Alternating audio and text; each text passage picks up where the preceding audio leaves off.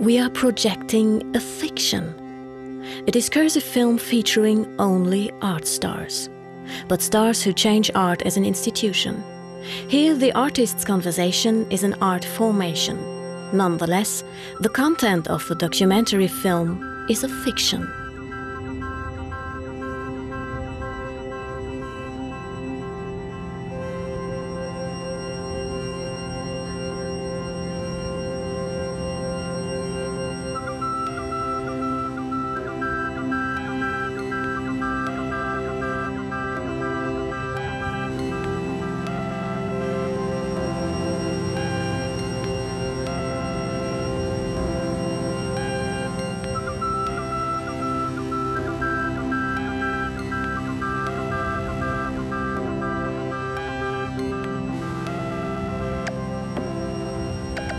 The first exhibition in '69, which was in Leverkusen, Concept Art, the very first exhibition under this title, bring something like 80, 90 people from more or less all around the Western world.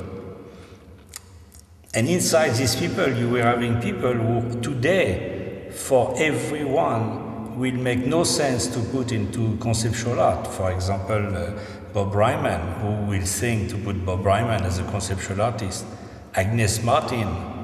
But at that time, the people said, what is this blank painting? What is that? Make no sense? Conceptual art.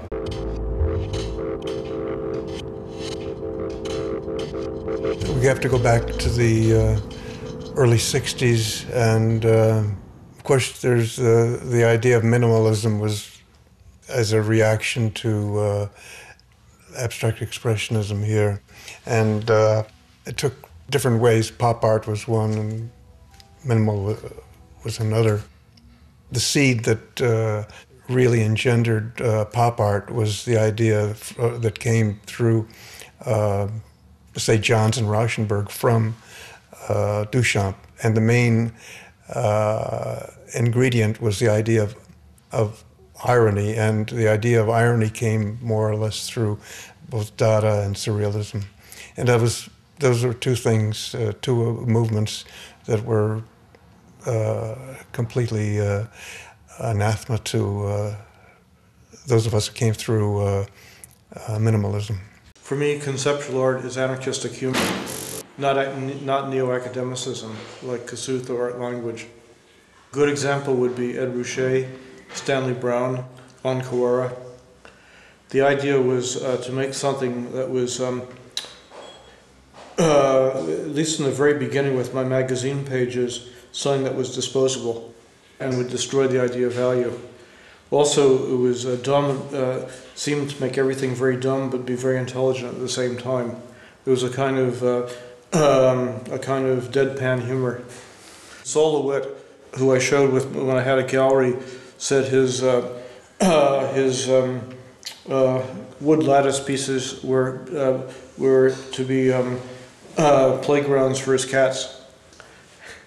When I think about the idea of humor, I don't think about that word exactly. I mean, there's something that people call humor. I don't call my work humorous, but there is an element of that it occurs when something unexpected happens in the art, and that can make for, if you don't call it humor, you might call it amusement. And even the driest kind of conceptual art has amusement, and so people quickly say, "Well, that's humorous." You know, when I think of conceptual art and in its purest form, I think. Well, I always think of Lawrence Weiner, a friend of mine. He did this work called. To throw an object from one country to another. And so this had no, he didn't make a painting of this, and he didn't, I think it just exists in the air, but it's his creation. When you consider that, you might say, well, in many ways, that's humorous. And in lots of ways, it's amusing.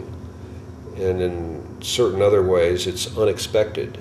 This is an unexpected thing to come along in, 5,000 years of making art, for someone to say, this is my art, to throw an object from one country to another. When you say conceptual art, no. The stuff I make is real. Turn off the lights, in the old words of Ed Reinhardt, you can trip over it. It can fuck up your life. That's not very conceptual. It's a material reality.